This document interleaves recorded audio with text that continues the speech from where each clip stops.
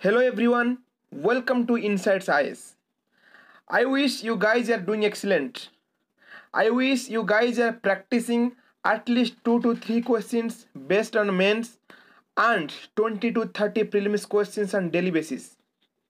If you guys don't do this kind of exercise, obviously the prelims and mains exam would be much more tougher for you. Guys, just think a while when you will clear the most respected exam, that is civil services. Can't you see the happiness and hope in the eyes of your parents and friends? When the day when you will clear the civil services exam, the kind of goosebumps you will feel, for that you have to work hard. Guys, civil service is such a kind of exam. After clearing this, you will be looked upon with great hope and admiration by the people who are dreaming of a new and resurgent India, a powerful and prosperous India, a self-sustaining and confident India. Guys, don't lose your hope. Guys, don't reduce your energy level. Keep it always high. In that thing, let's move to our first topic, that is EPCA, that is Environment Pollution Control Authority. Guys, in 2014, WHO, that is World Health Organization, conducted a survey and found that New Delhi is the most polluted city in the world. After that, our government of India and Supreme Court became much more active pertaining to the serious pollution. So, in that light, recently declared public health emergency in New Delhi because the air pollution has increased much more after the Diwali celebrations. That is, air quality index has crossed more than 500. So, it has now included in severe pollution category. In that light, Supreme Court mandated this body under the order of 1998, and this EPCA was constituted by government under Environment Protection Act 1986, and its function is to protect and improve environment, prevent and control environment pollution in NCR region. It acts on complaints and it has the power to take suo motu cognizance on the issue of pollution. And it mandated to enforce GRAP. So regarding that GRAP, what is GRAP? That is Graded Response Action Plan, and we are going to discuss that topic in the second topic. So government action so far has been odd even scheme in Delhi. And another is Environment Compensation Charge, that is ECC at Toll Plaza. Under that we'll cover Supreme Court directed green tax, and it is a type of cess to raise funds for specific purpose which has no legislative backup. Guys, the cess has been mentioned. I am asking you, what is the difference between cess and surcharge? Cess is an additional tax collected for purpose of creating funds that earmarked for a specific purpose. On the other hand, surcharge is the additional tax payable over and above the normal tax. So what are the examples of cess and surcharge you find? Please mention in the comment box. So after that we'll cover distribution of N95 mask under ECC. What is this N95 mask? And N stands for not resistance to oil based aerosols, and 95 stands for efficiency removing 0.3 micrometer particles. And guys, if you are staying in Delhi and if you are traveling in metro every day, please use this N95 mask. Let's move to the next topic, that is Graded Response Action Plan, that is also known as GRAP. What does it mean by graded? That is, the basic nature is incremental. Incremental in the sense, when the pollution level is very low, it will not take that much cognizance. When the pollution level is high, obviously it will take some cognizance. When the pollution level is very high, it will take actions regarding the cities where the pollution is going to take place.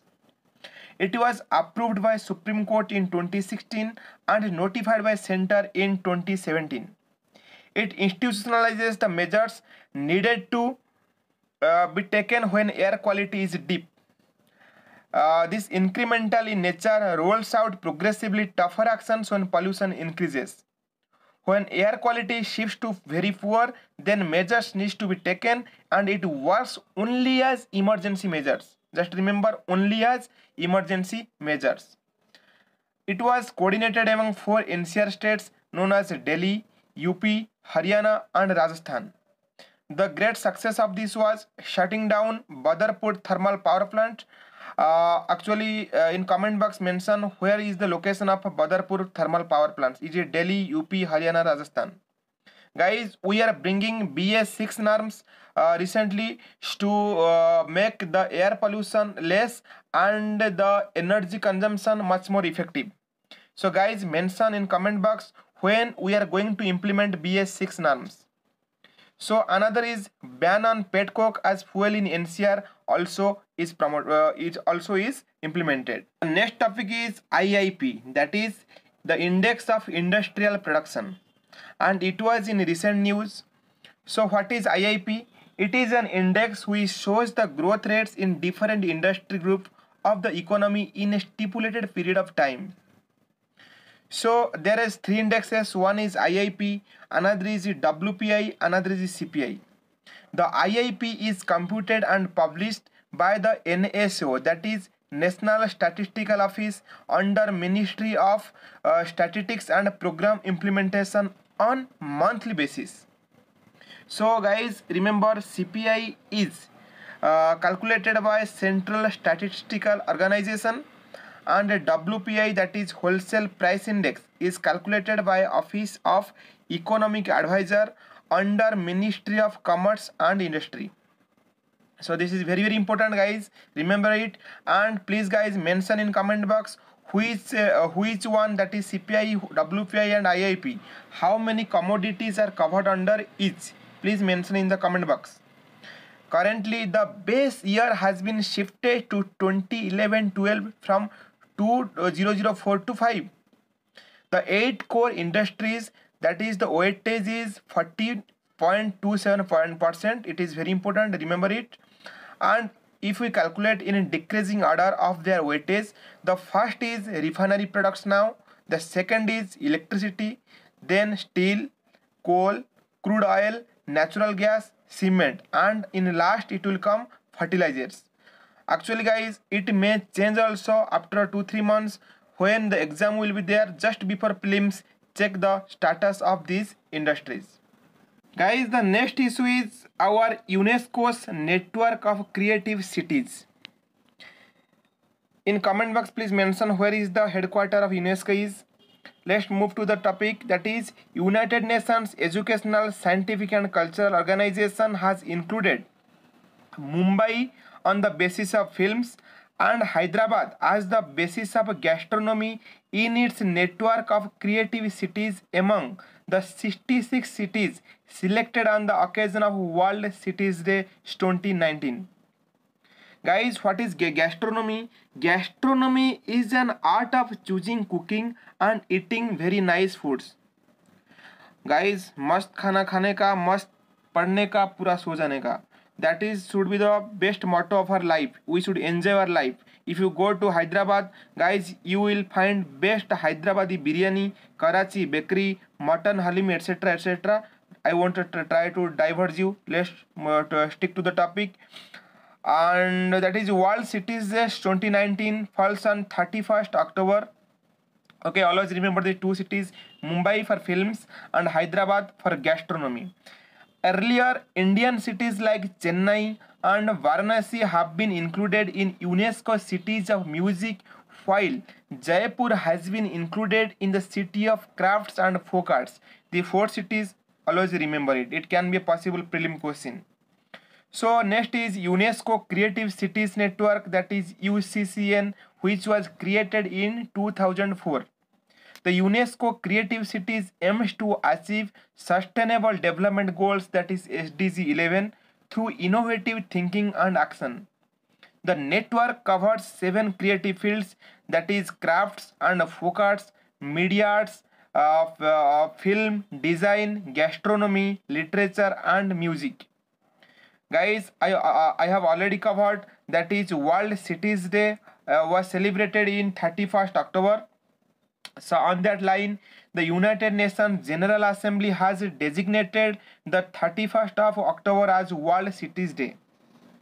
So the theme of the World Cities Day 2019 is, always remember it carefully, changing the world, innovations and a better life for future generations.